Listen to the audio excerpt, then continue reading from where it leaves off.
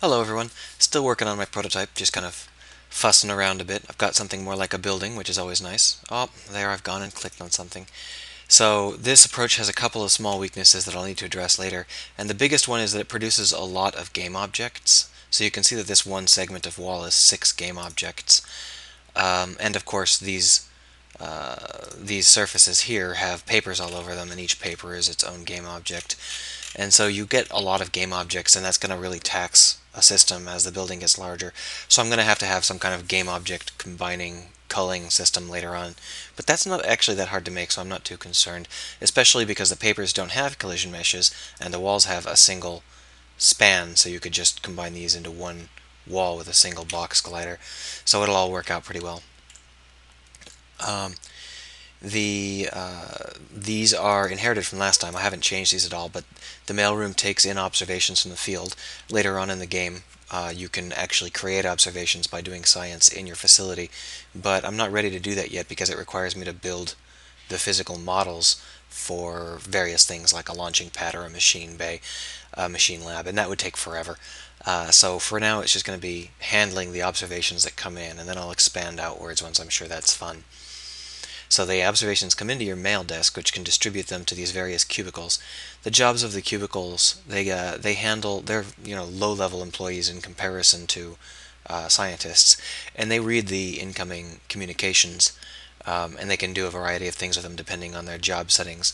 The big one is they can collate them, and if you collate a set of experiments, you can pass them over to an upper-level employee, which would be at this desk, and he can turn them into a paper or into a study, which is basically an observation that is a combination of observations, so you can get a bigger science out of it. So how you do this will vary, as you might remember from last time. There are different kinds of science, and you can't combine them very easily. So you need to work with one kind of science. So you might be each of these guys handles one specific type of science, and then this guy gets past 8 of the same kind of science at once, and then just works through it all.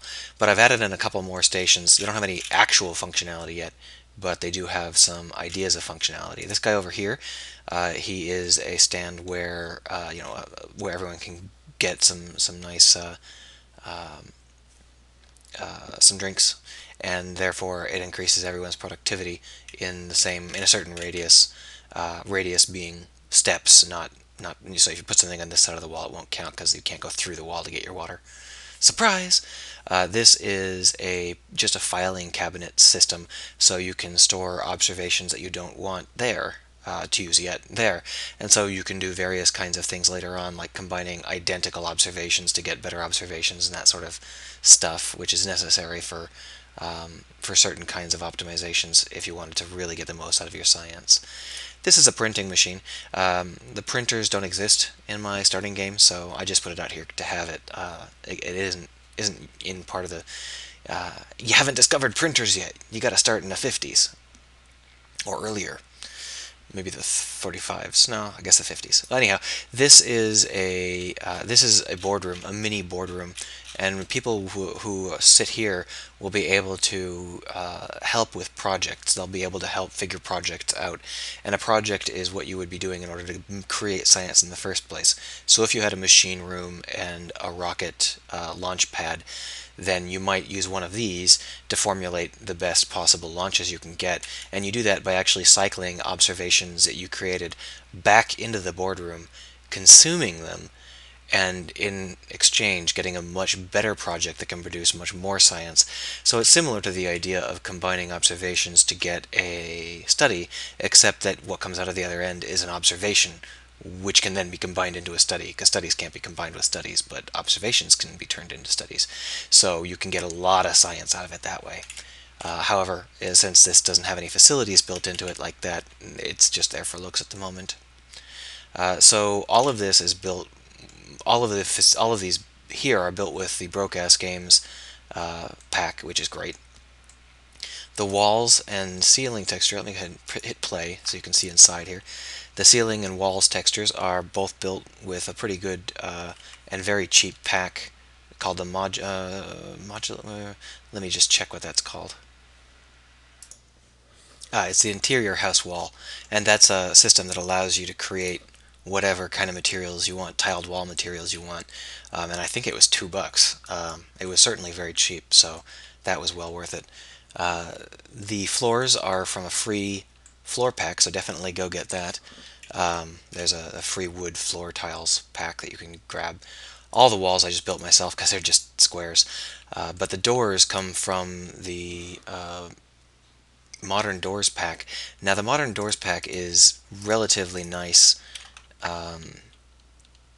because it comes with its own scripts and stuff, but it has a major flaw.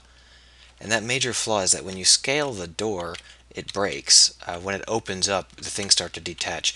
And I think that's probably a flaw in either their script or the way they've set up their doors.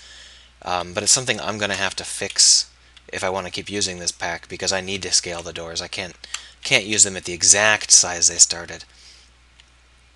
I think that was it.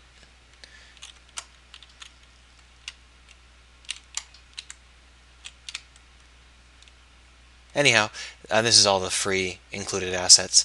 Anyhow, the next step is to hook all this stuff together, make it all work, and then I can give the player a UI to create variations on their own, and by which I mean my own, because I'll be the player for the foreseeable future. How exciting.